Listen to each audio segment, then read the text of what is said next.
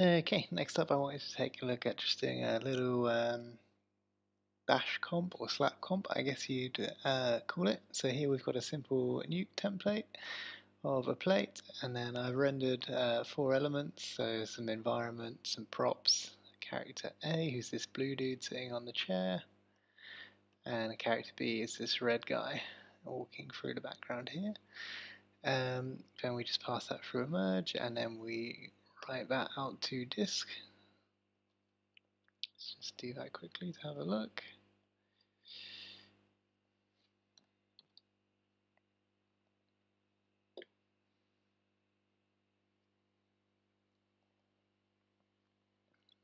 It's writing out to this dash comp file here and render v1. And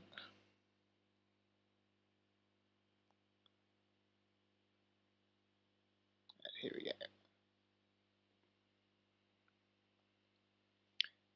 Beautiful. Haven't even got shadows on the ground. Disgraceful. Right, so what I wanted to do was basically write a little script that we're using Houdini to render these layers.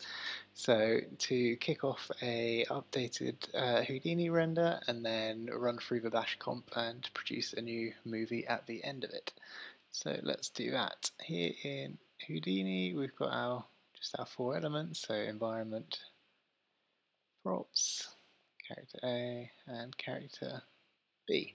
So let's make a couple of changes. So character A, for instance, let's just rotate you a bunch.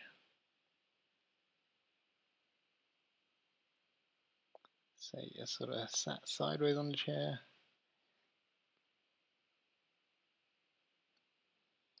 Well, that'll do fine. And then character B, for instance, let's just turn you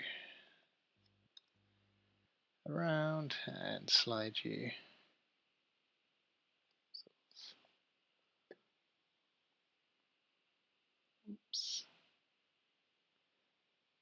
up into the foreground a bit more just before you go into this bush.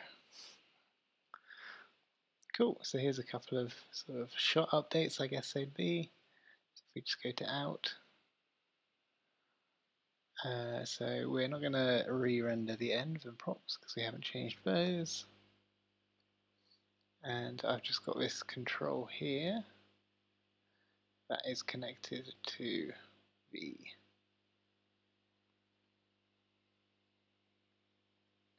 version name here. So this will basically spit out a v2 folder onto our desktop. So you see it's v1 currently.